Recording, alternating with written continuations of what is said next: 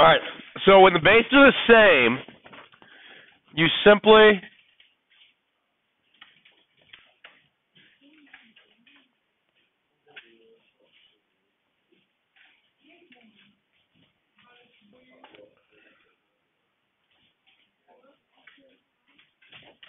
we will compare exponents directly. Okay. I'm gonna show you. I'm gonna write something that might seem kind of abstract here, but it's going to be the rule or the guidelines that we use all the time for these exponential equations. If I start with, let's just say our base is b, and then I raise that to, I'm just going to say f of x. Okay? So that might be, when I say f of x, that's just another expression. It might be like 2x. It might be 2x plus 3. It might be just 5. Whatever, I can put another algebraic object up there, the exponent. Does that make sense? Okay. The next thing I'm going to do is say, so our equation is going to be if b raised to the f of x equals b raised to the g of x, okay, if that is happening in front of us,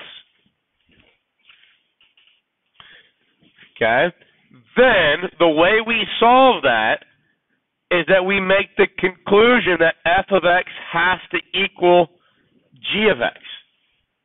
And what that will do is it will ultimately get us away from looking at the bases of b and just focus now on the equation that is established when we look at the exponents and compare the exponents. So I'll give you an easy kind of start to this with an example to hopefully validate that statement. Okay, so let's start with a base. Let's say our base is 3. We'll say 3. So let's just go 2x. Okay, so that's exponential. That's an exponential equation because the variable is now in an exponent, right? Okay, let's say that is equal to 3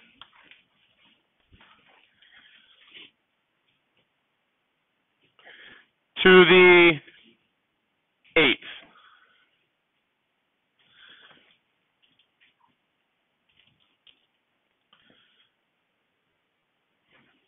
Okay, so can you see, I'm just going to color code these. Can you see that right there is now that specific 3 to the 2x? Okay, this right here is this specific 3 to the 8th. So in our specific example, what would f of x be? If we look at this yellow stuff, what would f of x be?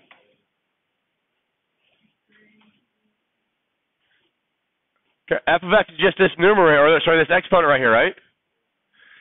So isn't this exponent right there just the f of x?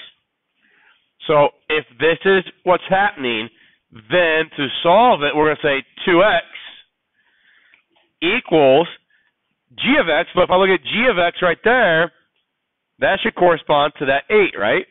Does that make sense? Everybody see that comparison? Does that let you solve for x now? What's x got to be?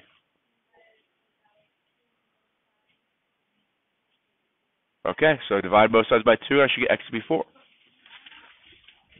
And now think about this. If I put 4 in, go back to your original equation, put 4 in for x, you would have 3 raised to the 2 times 4. What's 3 to the 2 times 4?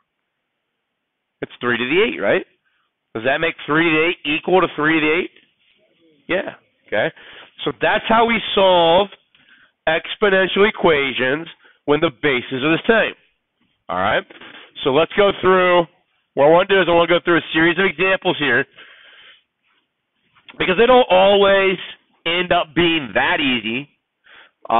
So we'll try to build to some more difficult ones, but let's go. What? But I agree with that to an extent. But if I want to use this stuff in real world scenarios, remember, go back to that question where we asked Ella if she wanted to buy a $50,000 Jeep and she had $3,000 and how long it was going to take her to let that money sit in an account. It did. It was like 150 years. Okay, so if I want to figure things out like that, which are a lot messier, then I need to have some type of ability with more complex equations, because this is just a general statement for all of mathematics. If the math is going to be applicable to the real world, which that's why we learn the math, because it is.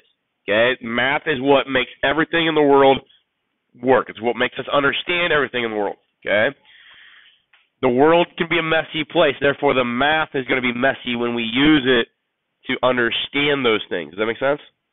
So the messier the math, the more applicable it usually is. So I want to build some of that difficulty here. So let's just do this. Well, let's say we have 2 to the 5x plus 4 equals 2 to the 3x plus 1.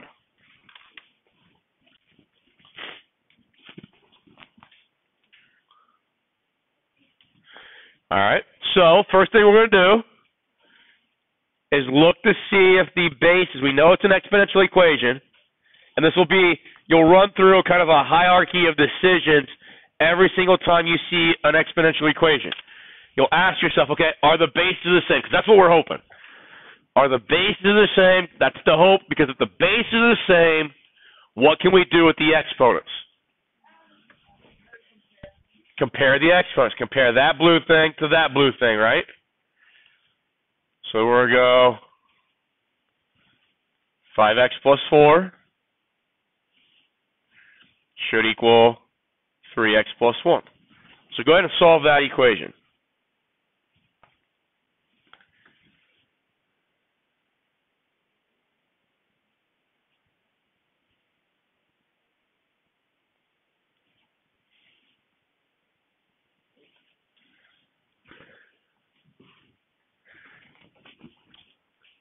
Subtract 3 from both sides, or 3x from both sides.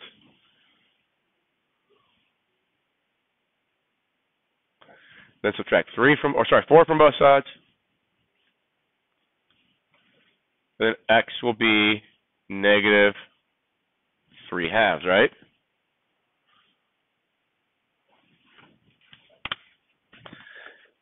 Go back to a concept that we've talked about multiple times. Let's take this equation. Let's take 2 raised to the 5x plus 4. Well,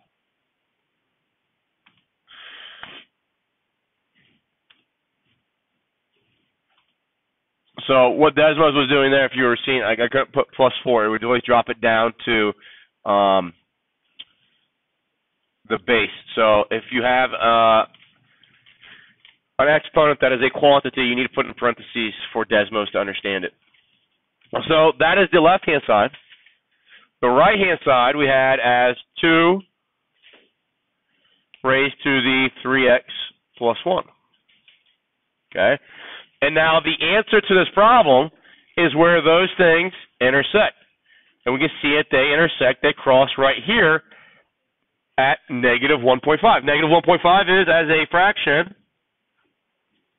negative 3/2, right? Okay? Or you could do it this way. You could say, I want that to be, instead of using x, I can use, call it a, call that a, and then say a equals negative 2/3. Negative 2, or sorry, it was negative 3/2, my fault. Negative 3/2. And now you see it, they evaluate to give me the same y value of 0.088. And that can be a way that we could check to see that we've done it correctly. Does that make sense? Okay. Questions on that format? Those pretty straightforward? Let's do this. Case 2.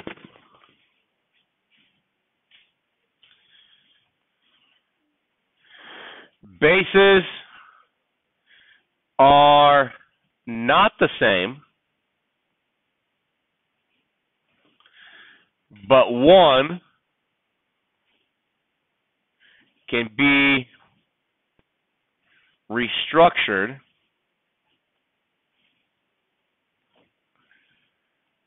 to make them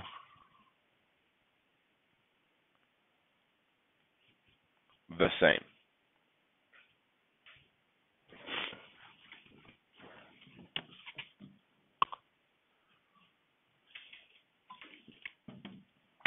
So this is something like maybe we say we have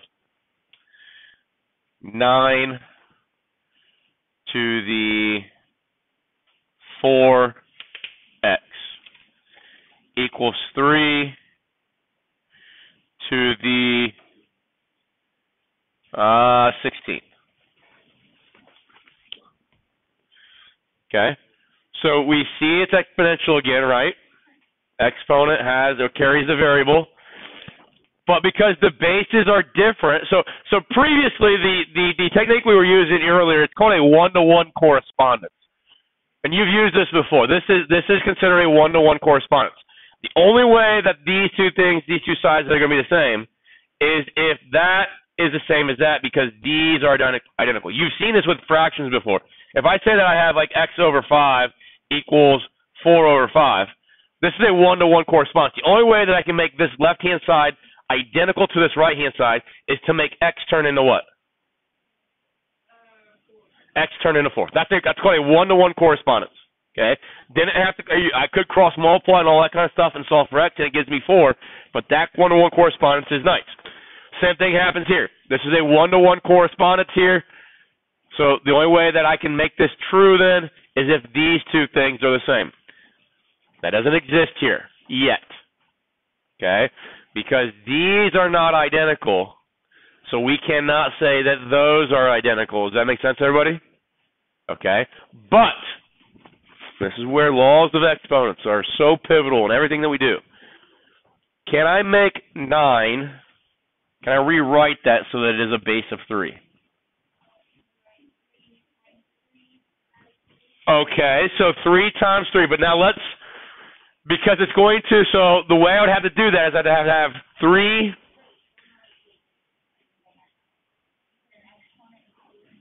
Okay, so what you said first was 3 times 3, and the way that I had to write that would be this way, and that's going to be messy. That's going to be confusing. Okay, but actually let's go with this because I think we can do this. Do you guys remember? And I don't know if it's going to be insightful, but it should work. If I go, you guys remember saying like A, B, some product raised to the n power, and we rewrote that as A to the n, B to the n. Remember doing that? Okay, because that's a 1, and that's 1. Basically, you just distribute that n to those exponents. Can I do that here? A is this 3, B is this 3. So I can rewrite this as 3 to the 4x times 3 to the 4x, right? What do I do with exponents? What do I do with exponents when I have bases the same and I'm multiplying? I add them. So this becomes 3 to the 4x plus 4x, right? Well, what's that the same as?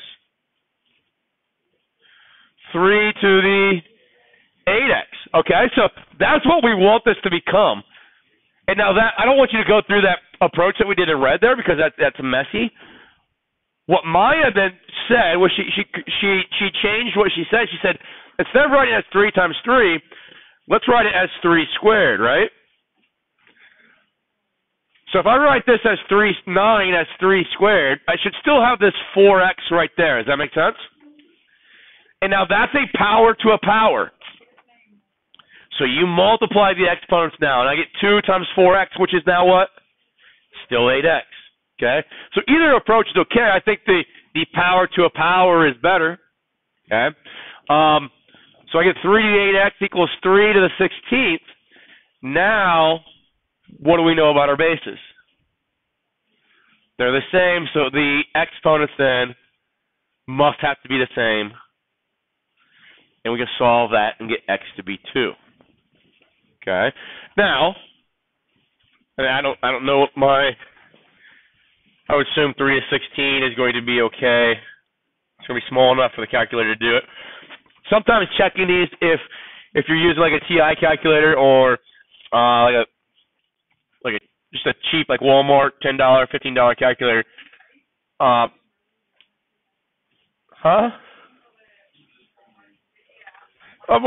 in respect to other calculators you can buy, you could spend $1,000 on a calculator. It's going to do a lot more than it's going to be more powerful than your $10 calculator. So the cheaper your calculator, what I'm trying to say is that it might not be able to calculate something that large. Okay, with some of the exponents that we do, but 3 to 16, this calculator will do it. Okay. Sometimes your calculators, because of their memory, their RAM, which costs money to make, won't allow you to do calculations at a certain threshold. Okay. But now so 3 to 16 gives me that. Now if I go 9 raised to the 4, and we found x to be 2, right? So 4 times 2, we got to put that in parentheses. And I could just type it in as 8 if I wanted to. But does that give me those two things to be the same now? 3 to 16, the same thing as 9 raised to the 8? All right, so that's the idea that we get when we talk about changing things to different base, or changing one of our bases so that they're both the same. Now, here's what kind of stinks about this, is that they use some common values a lot that they think are just common knowledge for a lot of people. So I'm just going to show you, like if I took, let's just say, let's see here, take 2, let's do it this way. I'll just say value, and then we'll go to value squared, value cubed, value to the 4th, value to the 5th, okay?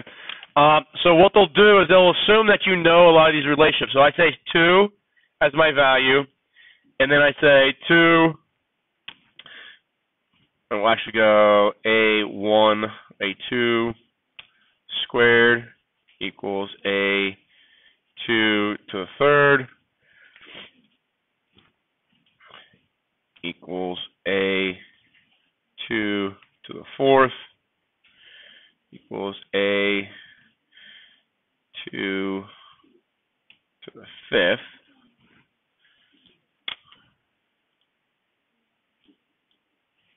All right, good.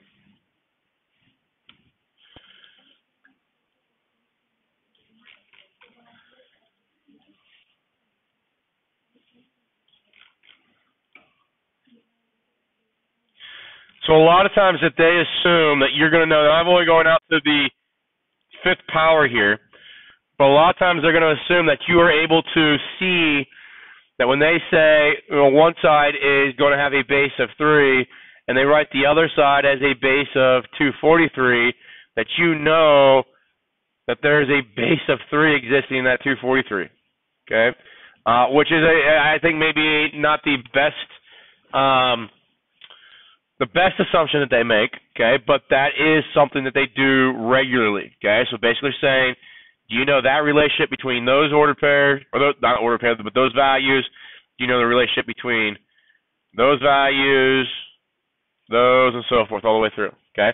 So maybe a table like this would be nice to have in front of you when you're doing some of these initial problems. So let's do one like that. Let's say,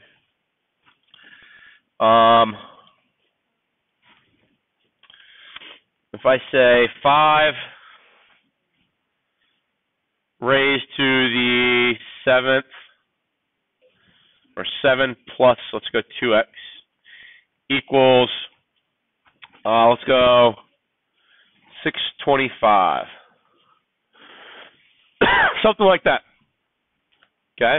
Now here I don't have, and on the right-hand side, all the other ones we've done so far were on the right-hand side, or one of the sides, we've had always an exponent. Now 625 does not have an exponent here other than 1. Okay? You can put it there if you want. But the structure looks a little bit different because all the other ones both had exponents that were algebraic or non-trivial. Okay? This one's a little bit different. Still approach it the same way. We want to see if we can create a base that's the same. Does anybody know the relationship between 5 and 625 in terms of powers? What's 5 squared? 25. Okay. What's 25 times 5 again? 125. What's 125 times 5 again?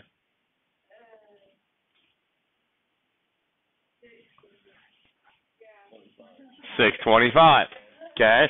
So that's what I was trying to get at, is that when we see things like this, okay, and a lot of times they'll be fair to you. They'll try to use a number that, that's a prime number. So then the only way that I can really make these bases the same is if I take 5, raise it to the first, 5 to the second, 5 to the third, 5 to the fourth, and try to find out when do I get 625. Okay? Or they'll make it a small, even number, and then we can work. I'll show you an example of what I mean by that here in a moment. But they'll try to be at least fair in some manner to you.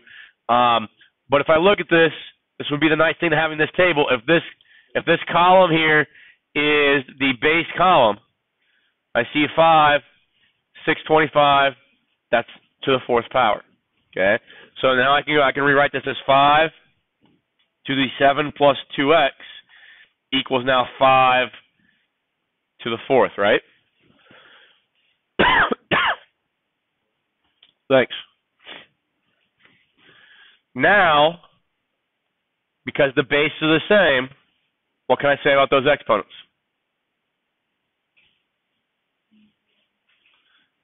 Bases are the same, exponents have to be the same, right? They're comparable. Okay, so 7 plus 2x is equal to 4. I'll get 2x is equal to negative 3.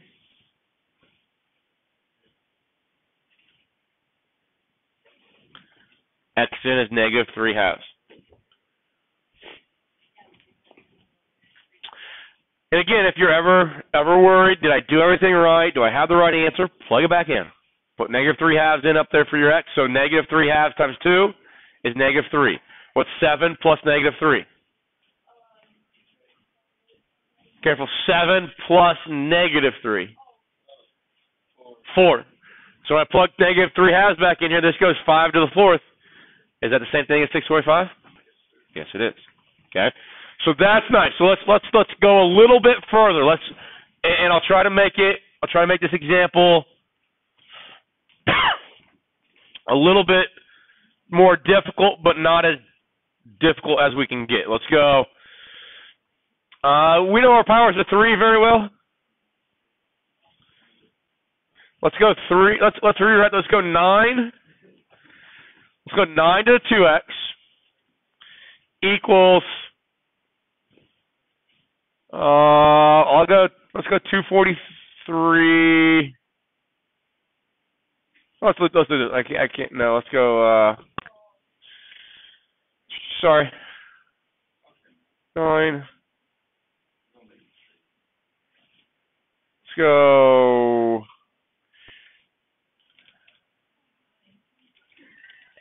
I'm thinking. I'm sorry. I'm sorry.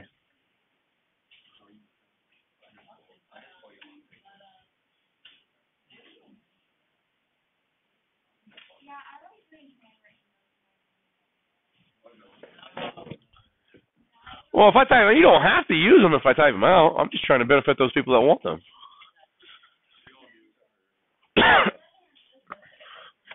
Okay, so if I look at those, that's 27. So which one's this? I think it's best to always look at the smallest base. So what's the smallest base up there? 9. And now if I go 9 to the first, that would be 9. What's 9 squared? 81. So that already exceeds the 27, right? Huh? X plus 1. So I can't rewrite 27 so that's a base of 9, right? Okay. This is a situation where I've actually have to alter both bases. What is a common? Oh, that'd probably be unappropriate. So what would that number be? 3. Okay. So if I look at the way I do it, I don't know the correct nomenclature, the correct terminology there, but I can see that when I look at 9, I can rewrite 9 so that has a base of 3, and that would be 3 squared, right? So 9 is 3 squared. How can I rewrite 27 so that it has a base of 3?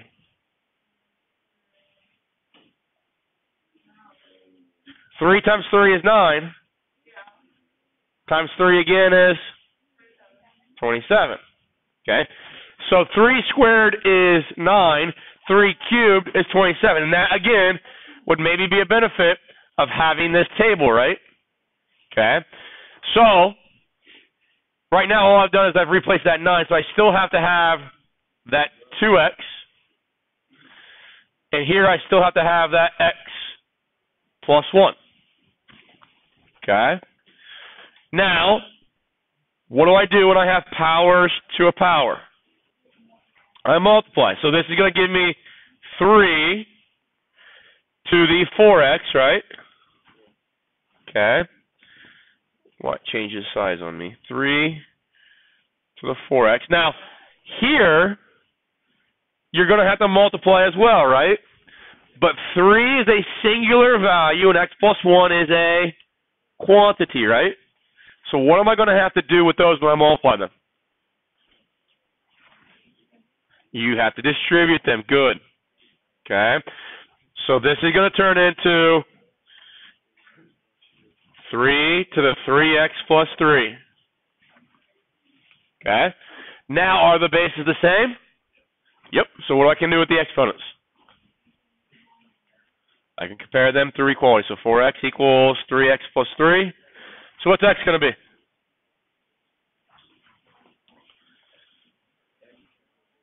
X is going to be 3. Okay? Now, we've done a lot of work there, so I'm going to go back to Desmos and see if that works. If I type in 9 to the 2a and type in 27 to the a plus 1, okay, now if I make a go to 3, does it give me the same result? Those are the only two, that is the only value in which those two exponential expressions are equivalent to one another. Okay. You guys feel comfortable with a little bit of this? Your homework is going to ask you towards the end of it, there's 10 questions. Towards the end of it, they're going to ask you to utilize your knowledge about these things. Okay? So, what's that? No, I haven't signed it yet. I'm going to send this to you in your email if you want to use this tool. Okay? And actually, I'll just make it. Huh? Why can't you get in your email?